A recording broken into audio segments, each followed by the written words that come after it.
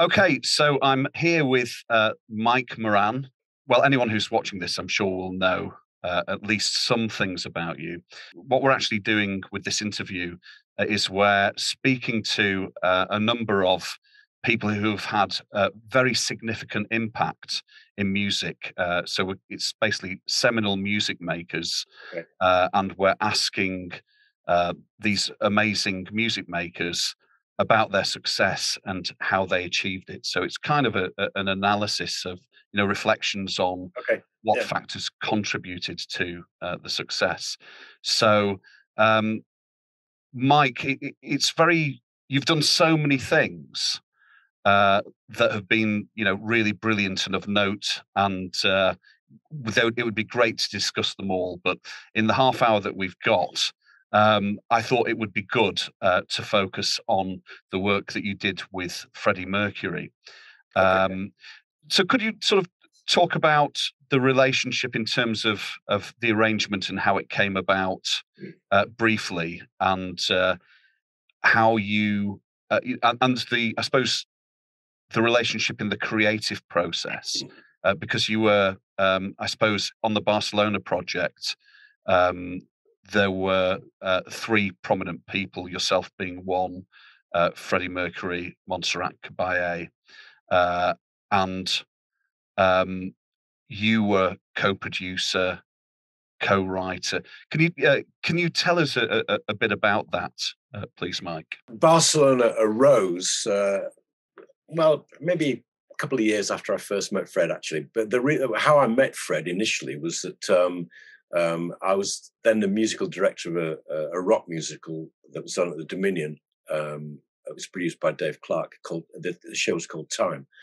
And what we did with Time was we made the album first, and there were a lot of big names on the album: Stevie Wonder, Dionne Warwick, Leo Sayer, Ashford and Simpson. There was a load of stars, and there were two songs left to record on it. And Dave phoned me up one day, said, "Look, I'm going to try and see if I can get Freddie Mercury to sing these two tracks." I went, "Wow, that's a leap into the stratosphere."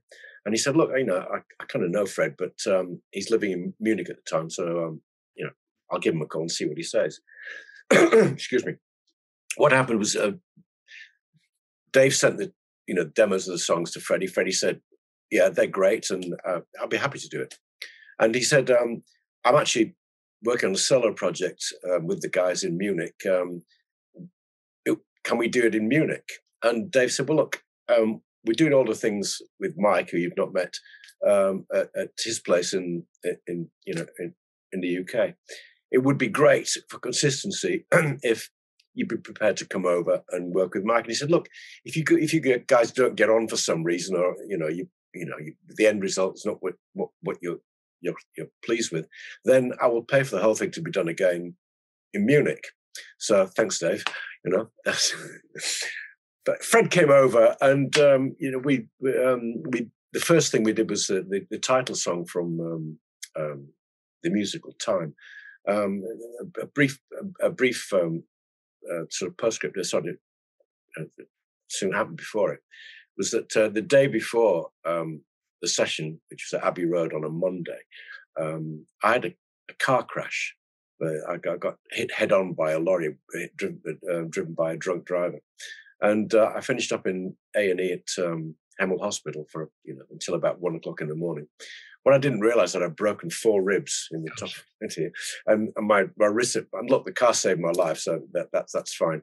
But I wasn't in too good a shape. But I phoned David and said, "Look, this has happened." And he said, "Well, look, I'll cancel the session." I said, "You can't do that. Fred's flying over from Munich, and the whole thing's set up, and I'll be fine." I actually did feel not that bad because I was pumped full of Class A, drugs. So I think I felt not too bad. So when I woke up in the morning and I tried to get out of bed, and I had to call downstairs to my wife for assistance because I couldn't. The 4 broken ribs had woken up. But anyway, I turn up at Abbey Road. I said, "Look, if it gets bad, I feel okay, but as long as I don't do something like lie down and get up again, and but don't mention anything to Fred." So we started the sessions, and the adrenaline, which was amazing, for my first meeting with Freddie Mercury, and we were in the studio like 15 minutes later, working on this track. And the way that we worked, there's the way Fred worked all the time. The way I prefer to work was we started off with a very basic unit of people, just piano, bass, and drums. Subsequently, it was always just piano and voice of me and Fred. And we booked the musicians. So we started to work on this, and Fred got more and more excited, and we kept trying things out. He said, "Can you do this?" And now we'll do something. He would say, "I love what you did there. Make it more, dynamic and more flashy, more dynamic, more angelic, darling." Sorry, Mike, were you producing it, or you? No. That time, this was David was doing it because it was part of the show thing which he produced. Yeah.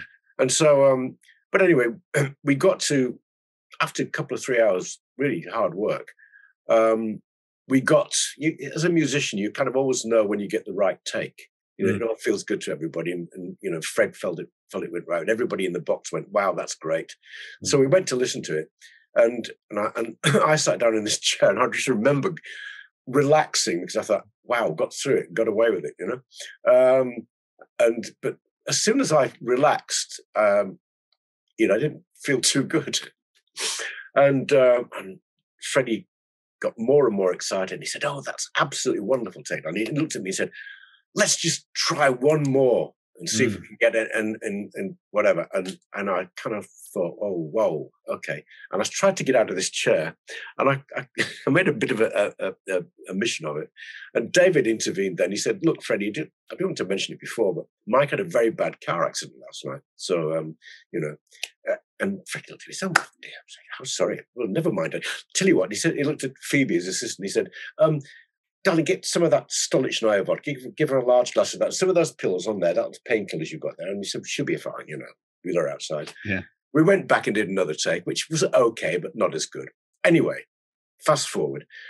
We then went to do the second track. That also went very well a couple of days later. And Fred and I just got on. And after we'd finished that, and before he went back to Munich, he said, "Look, after the Kind of Magic tour, we're all going to have a year off. And I would really, if you're interested, I would really like to work with you until we could try some things out. I've always wanted to do a cover version, and that cover version turned out to be The Great Pretender." And he said, and we've had such a good time. It's been so creative. Maybe we'd like to try writing together. And that was how we got to that stage. And when we started to do that, we started to write for Fred's solo album, as it was then. There was no hint of Montserrat. We did The Great Pretender, and that went out. Mm-hmm. And we then started to think about what we could do in Fred's year off. So we started to fiddle about a lot of things. The first thing we did was a thing called All God's People. We turned, and that was hijacked by Queen and finished up on the Innuendo album. Yeah. But it got hijacked by Queen because we got then hijacked by Madame Caballé. So what happened with that is that at the end of the Kind of Magic tour, Fred was on an arts program being interviewed, and they were a list of prepared questions, but they slung one in at the end, which they always do, and they just said, "Oh, by the way, now we've finished that, do you have any favorite Spanish singers that you like, Spanish artists?" And without drawing breath, he said, "Yes, Montserrat Caballé." And so they all went, "Oh, you like opera?" He said, "I love opera," and she's a female Pavarotti. She's an extraordinary woman, an extraordinary singer. And yes, she's my favorite Spanish singer. The guy that promoted the Kind of Magic tour is an Italian guy called Pino Saliocco, and he lived in Barcelona and never wanted to miss an opportunity. He knew of Carlos Caballé, who also lived in Barcelona, Montserrat's brother and manager. So he got in touch with Carlos and said, "Have you heard what Freddie Mercury said about your sister? And maybe there's something, that might happen." So we were totally unaware of this, except in the middle of some of the time we were working, Fred phoned me up and he said, "Look," he was very excited. He said, "I've just had a phone call from Caballé's people, and they want us to go over to Barcelona to meet them." And this was like like a weekend. Mm. And it was the following weekend we finished up in Barcelona, so we had nothing prepared at all, except the B-side of the Great Pretender. We just Exercises in Free Love. Yeah, that caught us out because we'd finished the master of the Great Pretender, and it was off to the record company. And the engineer said, "What are you going to put on the B-side?" And we'd completely forgotten about a B-side. We'd only just started to work together, so we didn't have a B-side. We couldn't use any Queen songs. We couldn't. So we went into the studio at a very late hour, and Fred said, "Oh," he said, "you fiddle around with some of this just so wonderful, flashy stuff that you do, and I'll sing something on top of it." Well, we gave it 2 or 3 hours work. We didn't have time to write lyrics, so Fred just did this vocalese in which he, but there were no lyrics. And that was Exercises in Free Love. When we went to Barcelona, Fred said, "Look, I don't know how this is going to go because, I don't know whether she's got a sense of humor, but, it might be difficult. Maybe she doesn't speak that good in English or whatever." And he said, "Why don't we take this over and we can play it to her? It may make her laugh because it's me pretending to be a soprano." Anyway, that happened. We went to Barcelona. They got on like a house on fire. She's got a fabulous sense of humor, had a fabulous sense of humor. And all was well. Before we left, Fred said, one thing. He said, "I'll play you this thing that we..." And he said, "It's a song of me pretending to be like you." And I think she misheard it and thought it was a song we'd written for her. Right. So she gave it, full attention. And she, at the end of it, she said, "I love it. I will give it its world premiere at Covent Garden in 3 weeks' time." And she smacked me on the shoulder and said, "And you will play." So that actually happened. Yeah. And after that, after we did that performance at Covent Garden, her and I, Fred was in the royal box watching it all. Take it easy. Yeah. But we all went back to Garden Lodge for dinner, and Monty said during this, she said, "Look, when we finish this, can we all get round the piano and just sing things?" She said, "I never sing anything but opera, so I'd like to try singing things that maybe a bit of pop rock or something like that." When we started to lark around on the three of us on the piano for hours, and at the end of this, she said, "Look, it's been absolutely wonderful. Why don't you write something for us to sing together?" So we said, "Yeah, we'll have that. That would be fine." And off she went. And time went by. We didn't forget about it, but who knew whether she was serious or whether it was just something that was the aftermath of this experience. But she kept phoning, saying, "Is it ready yet?" And so at one point, I said to Fred, we sat down to write one day. I said, "Look, we've got to make a start on whatever way this is going to be." And he said, "Oh, where do we start?" I said, "Well, let's think of a title." And he said, "Oh, let's just call it Barcelona. It was the first time that we met." That actually is the first line of the chorus. That's profound. Yeah. So I said, "This is a really good start." And I said, "That's a really good line. And let's make it a song about just two people meeting from different sides of the of the mirror, if you like." And quite early on in this, I said, one thing we've got to be careful of here is don't forget there was no template for this. That kind of thing hadn't been done before. It's before Pavarotti and the Three Tenors, became playable on commercial radio and that kind of stuff. It's before any kind of interaction between a rock star and an opera singer. So I said, look, one thing is she never sings, rock music, or pop music. She sings classical music. She's a soprano. That's what she does. You sing rock. You don't try to bridge each other's, things. So what we have to write is the key to all this is to write a piece of music which actually suits both genres, but doesn't compromise anybody. And that was the challenge with Barcelona. Yeah. And I think we did it really. Yeah. It broke new ground. It paved the way for many subsequent things. I suppose the essence of this conversation or these conversations is about trying to understand better how that came about, and it's fascinating to hear how it unfolded organically. It was really not contrived. There wasn't any sort of. In fact, I can almost imagine record execs saying, "How can you do that? It's not going to work." Possibly because of no precedent. Yeah.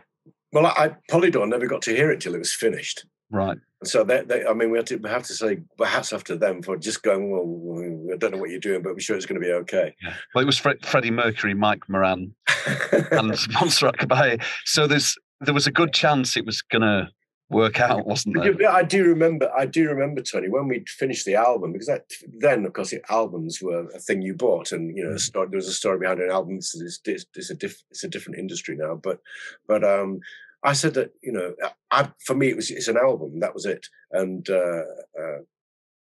Fred said, "Right, now it's finished. We'll Barcelona. That will be the single." And I kind of looked at him. I said, "A single?" And he said, "Yes." He said, "Don't you like it, dear?" I said, "Well, I think it's fabulous, but a single." And I was trying to think of who would play it, because it seemed to me that it hadn't happened before, that people would play that kind of song on the radio. But people didn't challenge it. I mean, I was an audience member. Yeah. Interested in Queen and Freddie Mercury, and I was aware of you as well. And actually, I wasn't aware of Montserrat Caballé at that point, but I didn't question it. I was very young, to be honest. It just felt like it just felt like it worked and it was right.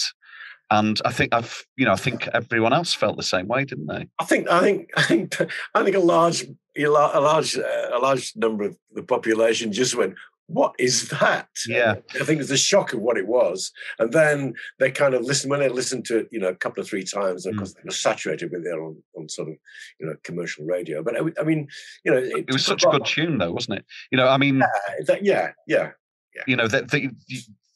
That on that level.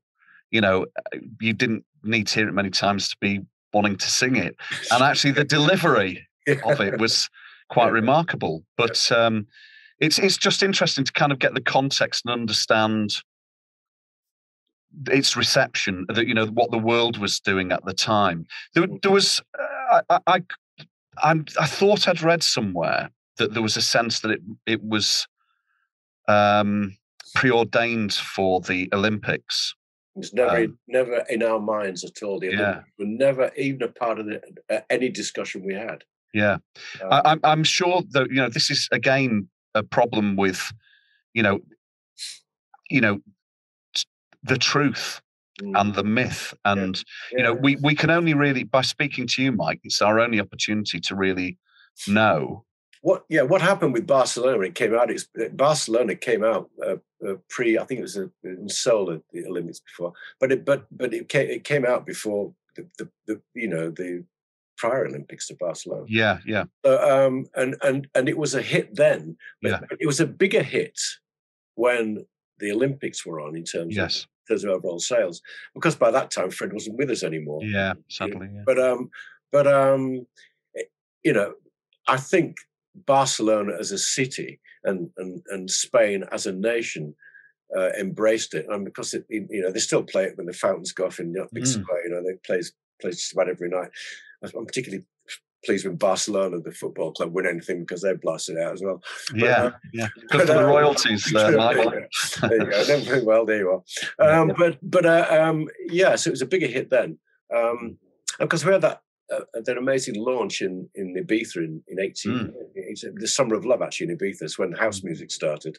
And so it was kind of, it was a big shock, because we headlined a concert there which had everybody, all the New Romantics there, Spandau, then Duran Duran were there and everything, and nobody had heard it at that point. That was the first time anybody heard it in public, and all the guys were kind of, what are you lot doing here? What are you've got this. Why are you top of the bill? What's going on? What is this? What's Freddie's doing? Anyway, nobody knew what to expect. Least of all the audience. There were about 3,000 people in the Coup Club, which then became Privilege and Manumission. But nobody knew what was going to happen. And of course, they were all completely stunned.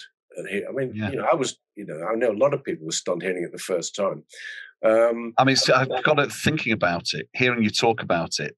There's a bravery, this notion of success, I'm trying to think what would have been going on in all of your heads presenting this thing that was unprecedented. But the courage.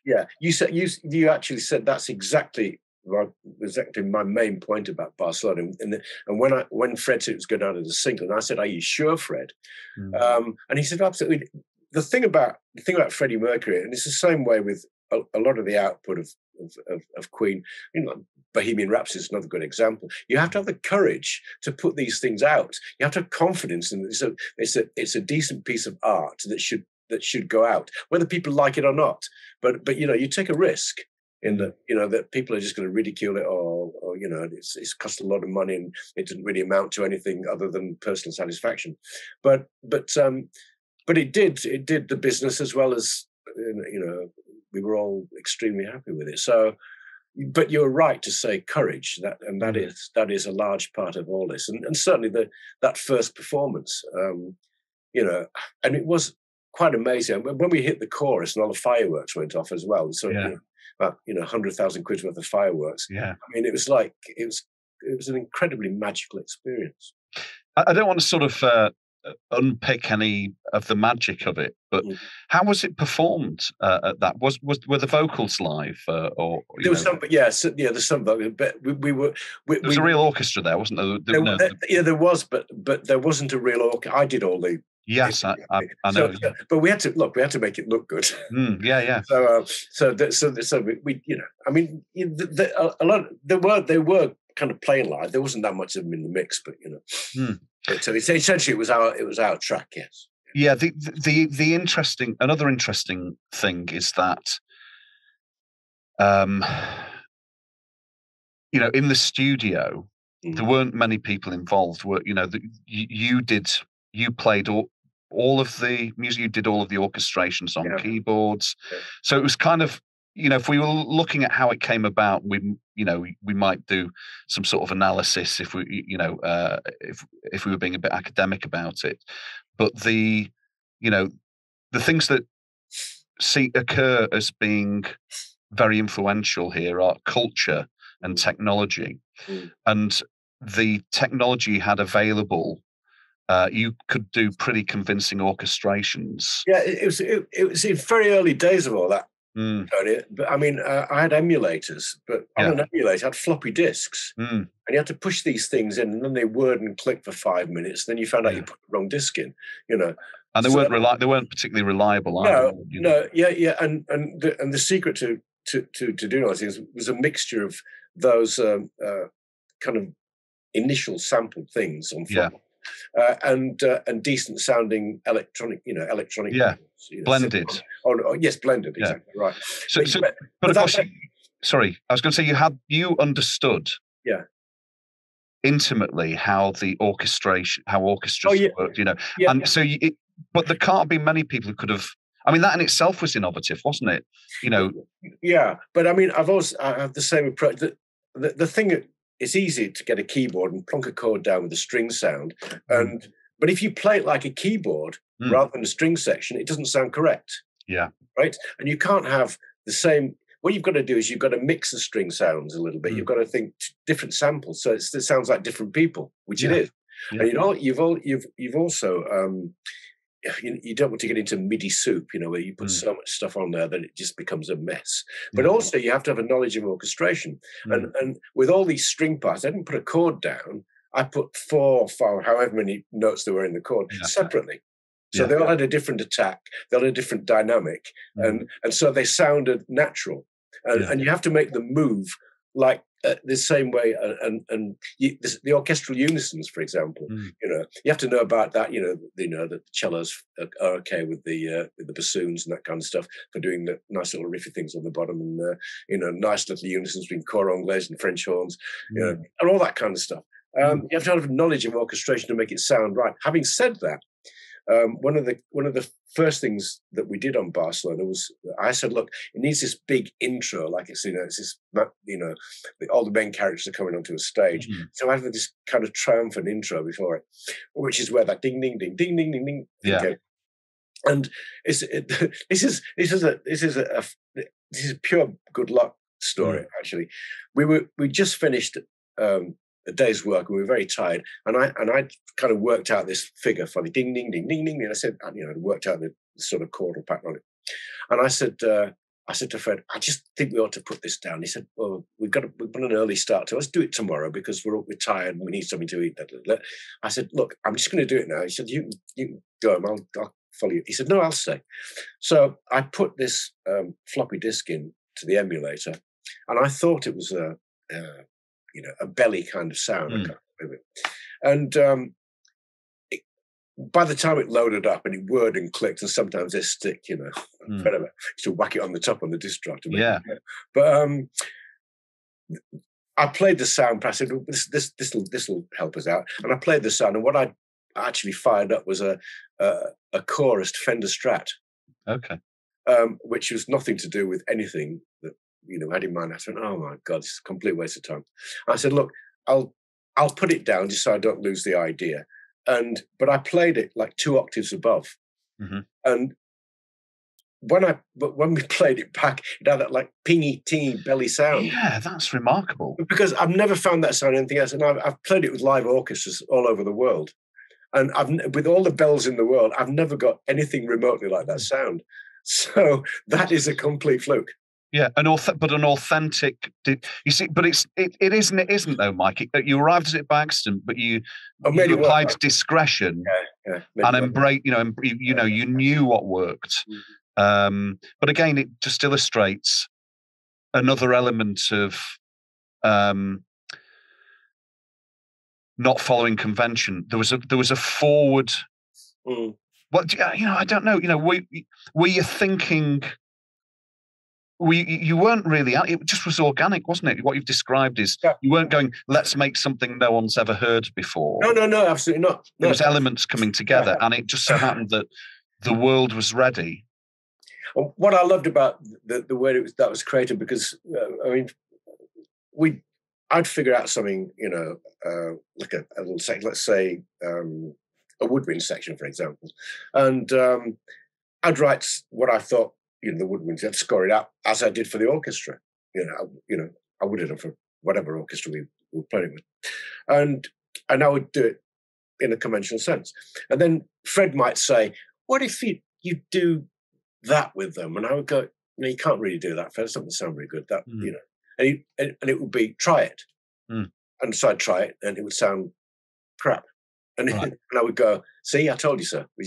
And then, but sometimes it would work, and Fred would look at me and go, "See, I told you so." Yeah. So, that it was the whole orchestration of that was worked out between the two of us, very carefully, and each note was a labour of absolute love and whatever, which is How long did you spend on it, Mike? Because Queen historically were known for spending obscene amounts of time and money on records. Were you working in expensive studios, or were you? No, we had the townhouse studios in which I think the boys were in one studio. Well, the boys were all scattered around doing things. We had the big studio in there, but it was rented for a year. So, but we didn't waste time in the studio, and that's another thing. Fred. I hate wasting time in studios. It's a working environment, and if your concentration starts to go, get out there, have a cup of tea, and come back. But don't try and work through.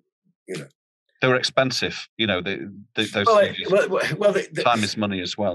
Yes, it is. But I guess they got a deal for it. I don't know how much I did. It wasn't a cheap album to make. But don't forget, we also had to write the material as well. And that wasn't all done before we went in the studio. No. It was suddenly, then might take a week off to. When we'd written Barcelona, we were then faced with the problem of writing a number of other tunes of similar complexity. But that wasn't an easy job. It's and a lot of it was organic in terms of the arrangements. But between I could shortcut a lot of these things by going, okay, this is kind of what would traditionally work, if you like, in terms of voicings and that kind of stuff, and orchestral unisons and who played what, but we would then have a discussion from Fred's point of view, in which he would say, yeah, that's all very well, but can we do something? So look, things were worked out like that. And it was back, we backed things backwards and forwards, and I'd play something, you go, I love that. And then, the same work with the vocals. I mean, with the backing vocals, Fred had a language. He used to write his own, he's a way of writing it down, which I learnt. It's a bit like learning Braille, actually. Right. So he would say to me eventually, we need some choir parts of it. And he said, we'll save some time. He said, why don't you write it down in my language? And then I'll just go and sing it. So we could move along fairly quickly. Wow. And so I would do that. But then the great thing is, this is really important aspect of working with someone that's as good as he is, is that we'd do it and it would sound fabulous. And then he would say, yes, that sounds lovely. Let me try one more, and he would do something in it, a different kind of note in the harmony or a different kind of phrasing. And you would go, that's why Queen sound like that. Or that's how that's why, Freddie's backing vocals were a thing of joy, and quite brilliant at BVs and ideas. But you'd worked with them before, obviously, as well, with time. There was an interesting, it was hard to determine if it was a harmonized, you'd done with a harmonizer. There was like a final phrase at the end of Time Don't Wait for Nobody at All, which all sounded like Freddie. Yeah. Vocally. There's quite a big choir on that. Peter Sprake was on it. Roger sang on it, I think. Yeah, Roger sang on it. But there was like a sort of, at the end of the record, Time Don't Wait for Nobody at All, was that a choir, was it? Or, yeah. Right, okay. Yeah. Interesting. It sounded very phased and yes, it probably had some processing on it. Yeah. I can't remember now. But looking back, I was thinking, well, you could do that with a vary phrase about 20 years after that record was made, right? And you kind of go, how did they do that? Yeah. But that's something in itself. Yeah. That now we would look back at it and think, how did they do that? Yeah. But there was, I thought there was a real beauty in the approach to the orchestrations and how they ended up sounding, that they were, it just sounded great. Yeah, I mean, that work. That was why. I mean, when we finished it, and I said to Fred, "Well, I've scored it all out. Shall we get an orchestra in?" And he said, "No." He said, this is us, right? And we've slaved over every note and thought about every aspect of it and these sounds." And he said, "It has something about it which is irreplaceable, really." Yeah. And that's why we never put an orchestra on it. They did subsequently. They did restart with it, but it doesn't sound like the original. No, is the original available to listen to now on streaming services? Oh yeah. But I actually have the CD, so it's all available. Yes, and it gets recycled in box sets and that kind of stuff. So, yeah. But it's interesting, Mike. Freddie is proclaimed a genius by many, and but I think we've kind of run out of time for this interview section, but I'd also like to sort of respectfully suggest that you're a genius too, knowing your work, and the level that you've worked at and the things you've accomplished and the music that you've created. You really are a groundbreaker.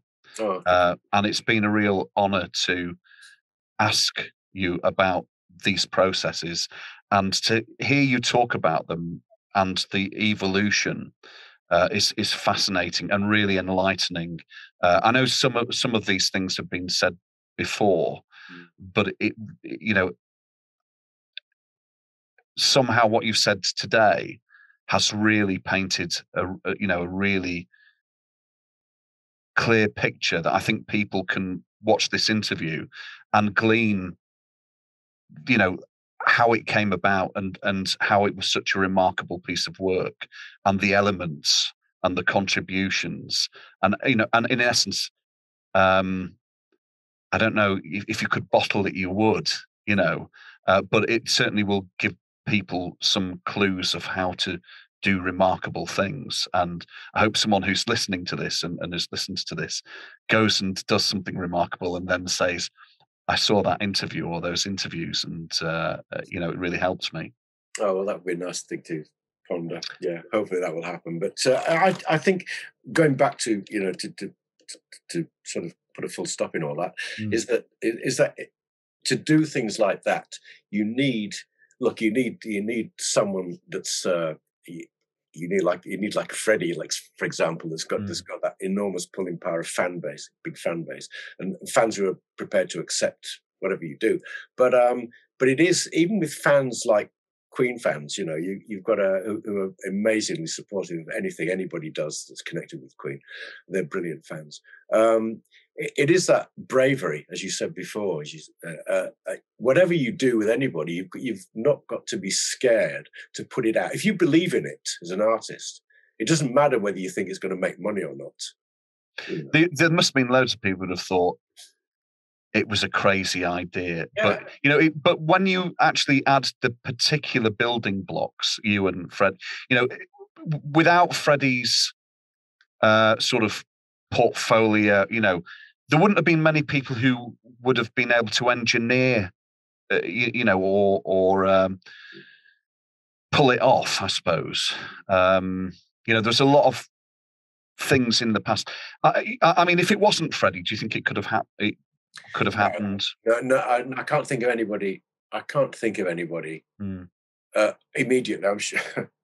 I can't think of anybody. I can't think beyond Freddie for any of that kind of stuff. But no, because he had the full house with all these particular talents, and he had the bravery, he had the voice, he had the writing talent, he had the courage.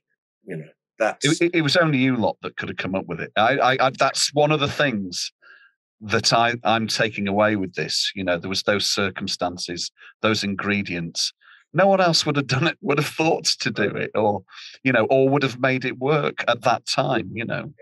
I mean, and yes, a lot of things went into making it what it was. I mean, I've got a rock and a classical background, so that helps definitely. So to bring those two together is kind of a natural thing for me to do. So actually, it's not. Another thing that's interesting. It's not just a case of coming in with nothing. Even though it grew organically, there was the, Carl Palmer was talking about the repertoire that Keith Emerson had and that drew on. There was all of, you had that too, and Freddie had that too, and Montserrat Caballé had that too. Working at world-class level and bringing that came in. That was there at the start of the project, wasn't it? Really? Yeah. So. Well, it was, yeah, and actually with Montserrat as well. I mean, Montserrat's ability as a vocal artist was actually, she's just mind-blowingly good. But she also had this background as well as in the kind of the folk theatre, which is kind of, it's difficult to describe. It's a bit like perhaps Doily Carte was in the UK. So it's a more of a folk opera type of thing, of whatever. Difficult to put a sort of a title on it, put a bracket around it.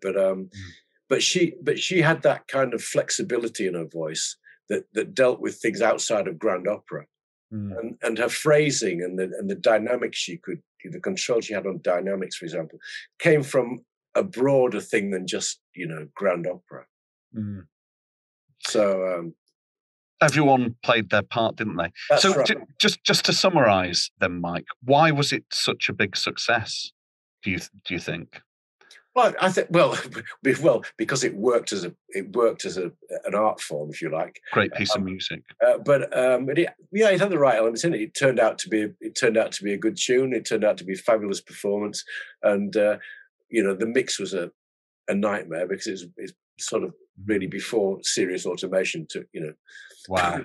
But so the mix was another instrumental. It's like playing an instrument. The three of David David Richards, Freddie, and myself, all hands on deck, And so you didn't have automation? No, it was difficult to do automation with Freddie around because he would say, "I want it to sweep from this side." And Fred's a great master of using stereo, but this side to this side, so we all had to go. Whoa, You were playing the desk as an instrument. Well, exactly, yeah. And wow, okay, that's another. That's another thing. The mix was was a hands-on thing, and sometimes, like anything else in music, sometimes some of the best bits are mistakes. Like beautiful accidents. Beautiful accidents, yeah. So, how many tracks were on? I'm just trying to get a sense of it. I mean, you listen to it, and it's enormous. Yeah. Well, I think the most we had there were 224 tracks linked, so it'd be 48 tracks. But I mean, I can open my Mac now that I'm speaking to you from, and I can get 10,000 tracks that I want. Yeah. So it's you had to be. It's a different way of working. Were you thinking of the audience when you made this, or were you just making the best possible record you could? Weren't thinking of the audience. I can't say that. You see, we hear that a lot in records that change things. Making it's that approach of being focused on creating the best possible piece of music. Well, and you had to think if that were an item when you started writing it, you have to say then, well, what sort of audience are we aiming at? Yeah. And you never did that. So what about the presentation of it, if I can ask? Did you think about how it was going to be presented? It wouldn't have. Yeah. Well, no. How it was going to, would it be performed, or you were just? It's a remarkable, and I can see why it broke the mold. I think a lot of people will see why it broke the mold. And I mean, the video that we did at Shepperton was quite amazing. David Mallet directed that. That was a brilliant video. I thought it's an incredible way of putting it together. And look, people perform it all over the world. I do it live with. I'm working with Russell Watson at the minute, and it's in our program. We've got guest soprano, and we do Barcelona live. Yeah, but people have played it all over the world now, and it's been covered by a lot of people. It is. I mean, the impact of that track, but let's not. It was so successful and big. But the album's a masterpiece as well. I would urge people who, if anybody's interested, Barcelona is one thing that got through to a lot of people because it was the hit, if you like. Yeah. But the rest of the album's got some really good things on it, and it's really worth a listen.